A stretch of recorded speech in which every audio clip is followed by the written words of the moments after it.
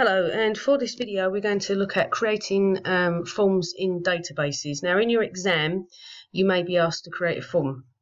Okay, and the way you do it is pretty much the same way as you would with the wizard. So, right, sorry about that, I had to pause the video there to get rid of that warning box, it takes forever. Right, so now the way you create a form is you first of all you need to create the form, then they're going to ask you to export that form. So you go to create and you can go to form wizard. Okay, so here obviously you can choose from the queries or your table, so I'm going to choose this query here. Now I'm going to move all the fields over, go to next. You can see it's the same way as you create a report. Now there's different layouts, so you can choose any of these. Justified would be one record per form here, and I think it would be the same with a columnar. I would personally always choose the data sheet view. Now the reason for that is because they're probably going to ask you to actually export the form and make it look like a table in Word. So go with the data sheet. Next, and then you can see it's created here, and finish. Okay, so here's your form. Kind of looks like a report, really. Okay, now I'm going to show you the different types of forms and what we can do. So I'm just going to close this, and I'm going to go back to create. So go to form wizard. So you've got an idea of what the forms are, and I'm going to select justified here. So when I go next, I finish. And you can see here, this is all set out as a form.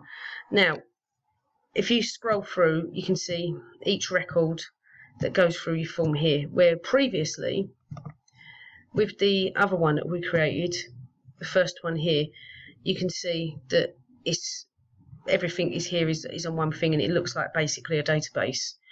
Right, so we're going to close this here, and we're going to export this.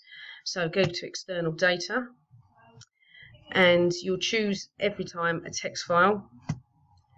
So text file, and then what we're going to pick up is, so we can see that I've already clicked on forms here, but if I wanted to choose, say, something else, I'm going to say choose the second one here, then text file, and you can see that I've chosen the second form.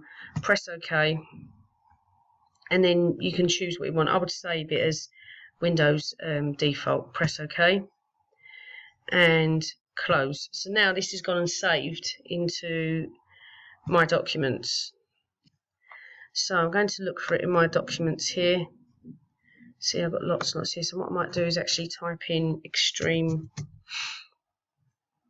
There we go, extreme outdoor activities. Here it is as text file, and you can see that it's here as a text file, and it kind of looks messy, really. Okay, because that's the second one, the form that I picked. That's why I told you to pick the datasheet view. So if I choose the datasheet view one and select it as a text file, press OK, and Windows default, here we go. And I'm going to look for it. So it's extreme outdoor activities.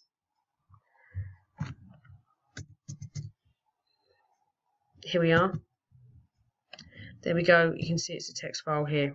Okay, right, so that's how we export it, but what we really want it is not necessarily a text file. It's probably better as a Word document, so we're going to try this again.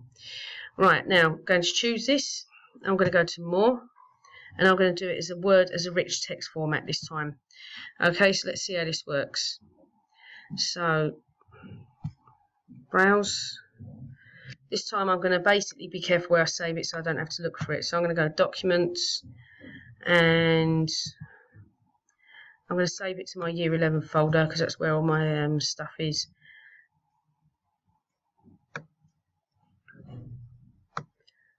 Actually, I'll put it in Word Training. There we go. Okay, so it's Extreme Outdoor Activities RTF. Save. Now this one will go much more smoothly. So I'm going to go down here to my documents,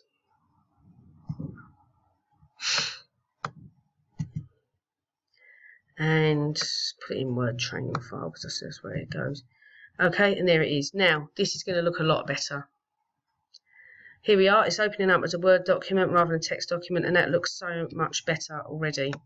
Okay, it's obviously quite a big document, and you can see that it's how it's saved here, but obviously if we go to layout, orientation, and select landscape, go to see, yeah, a lot better. But you may need to resize your table. Obviously your tables aren't going to be this big, so you can see now how this works, and this can be basically put into any document. Right, so what if this comes up in your exam? Let's look at an example. Right, so here we go. You can see here. Right, actually, just in case this takes a while, I'm going to stop the video here. So click on database forms part 2, where I'm going to go through the exam question without the time running out.